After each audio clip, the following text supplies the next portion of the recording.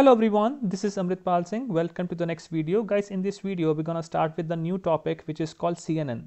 It is called as a Convolutional Neural Networks. It will be a part 1 video because a lot of videos are lined up in this series. So let's get started. So let's start with this image. We're going to start off with this image. So what do you see when you look at this image? Do you see a person looking at you, or do you see a person looking to the right?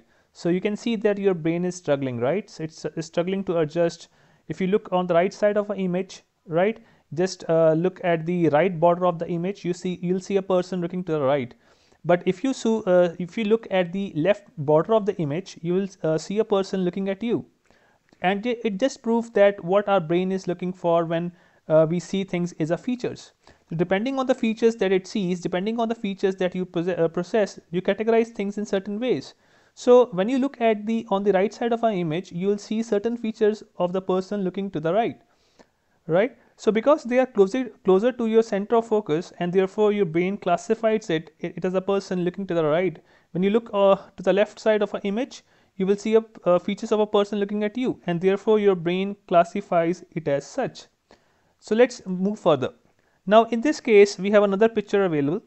So let's have a look at another one. This is a very famous image. You probably have already seen it.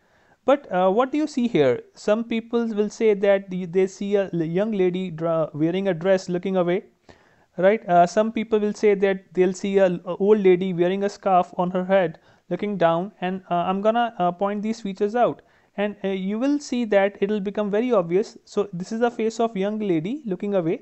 So she's looking into a distance. That's her coat. This is the coat, right? That's her hair, right?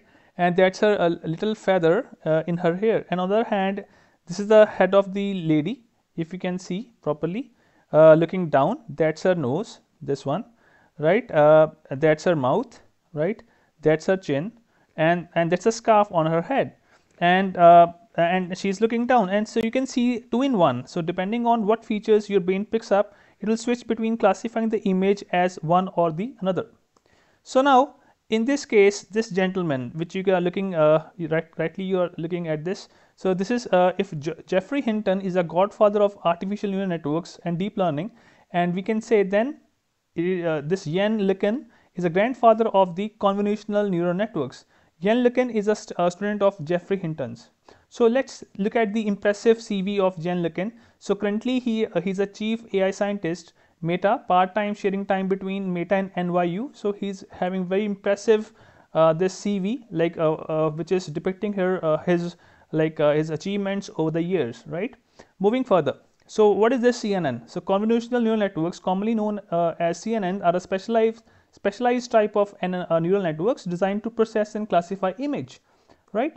So this is a basic slide we are having. So you have an input. It's very simple. It's very straightforward. You have an input image. It's go through CNN, and you got an output label. So it classifies that image as something, right? So moving further. So as everything is revolving around the images, so we have to start from a scratch. So how is neural network able to recognize these features, right? So well, it's all started very basic level. At above, we can see we have 2 images available. One is black and white image of 2 by 2 pixels. Right, and one is colored image of 2 by 2 pixels. So well, neural networks leverage the fact that the black and white image is like a 2D array, right? So so the way we see it right now on the left, it's just a visual representation, right? It's some kind of picture for simplicity's sake. It's just a 2 by 2 picture, but in a computer terms, it's actually a 2D array with every one of those pixels, right, having a value between 0 and 255. So that's 8 bits of information. So to the power 8, it's 256. Therefore, the values are from 0 to 255. So that's the intensity of a color. In this case, the color white. In this case, color is white if it's 0. So color white. So 0 is So 0 will be completely black pixel, and 255 will be completely white pixel. Right, so and in between them you have a grayscale range of possible options for this pixel, and based upon that information, computers are able to work with the image, and that's kind of like a starting point, that any image actually has a digital representation, has a digital form, and those are those are just basically zeros and ones and form a number 0 to 255 for every single pixel, and that's what the computer works with. It doesn't actually work with the colors or anything. It works with a 0 and 1 or at the end of the day. That's a kind of a foundation of it all. And in the case of color image, if you can see, it's actually a 3D array, right? You got a blue pixel, you got a blue layer, green layer, and a red layer, right? That stands for RGB, red, green, blue, and each of those colors has its own intensity. So basically a pixel has 3 values assigned to it, and one of them is is between 0 and 255. Therefore you can find out what this image and what color exactly this pixel is by combining those 3 values. And again, computers are going to be working with that, and that's the foundation of it all. That's a red channel, right? That's a green channel, and that's a blue channel, right?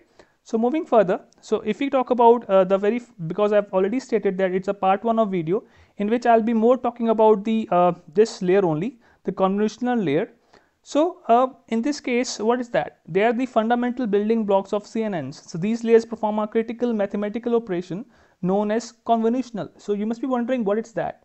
Let's see it.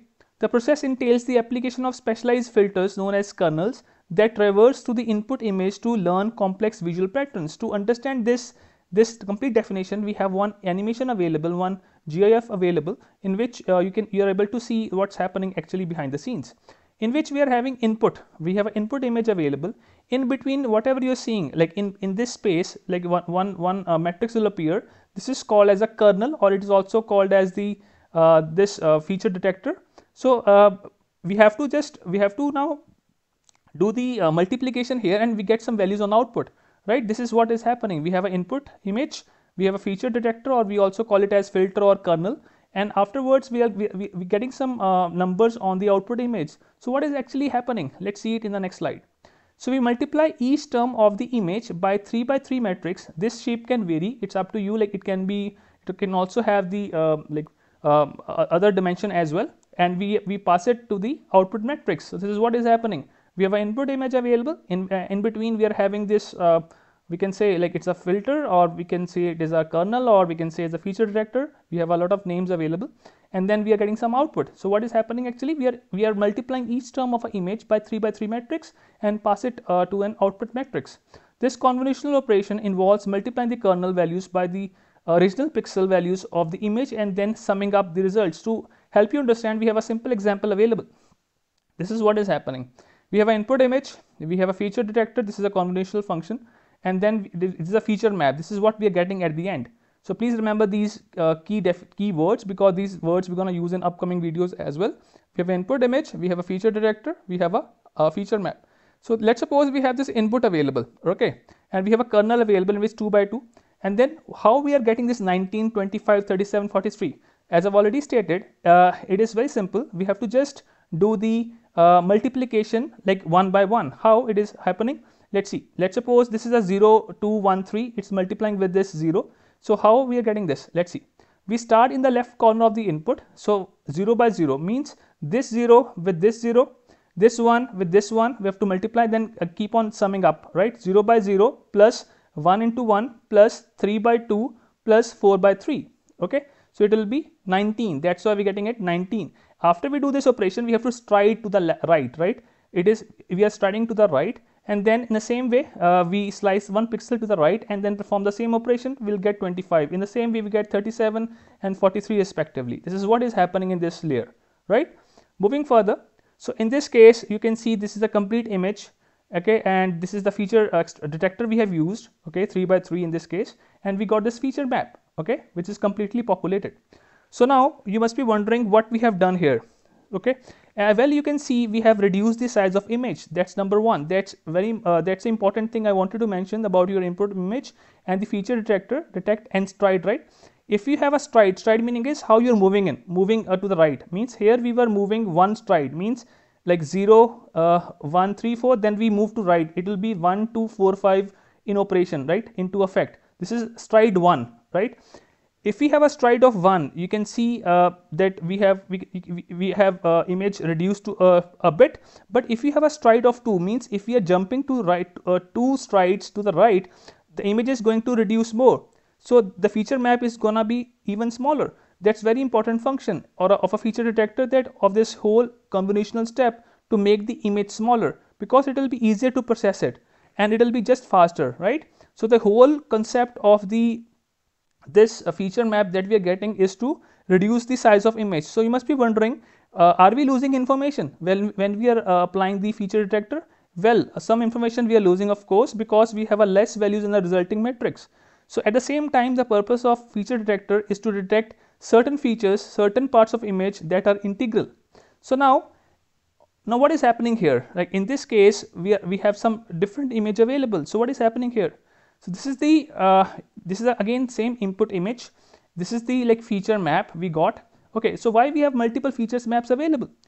We created this feature map as we've seen in the previous slide. This is the feature map. This is this one, the first one. Okay, but how come there is many of them? But because we create multiple feature maps, because we using different filters, right?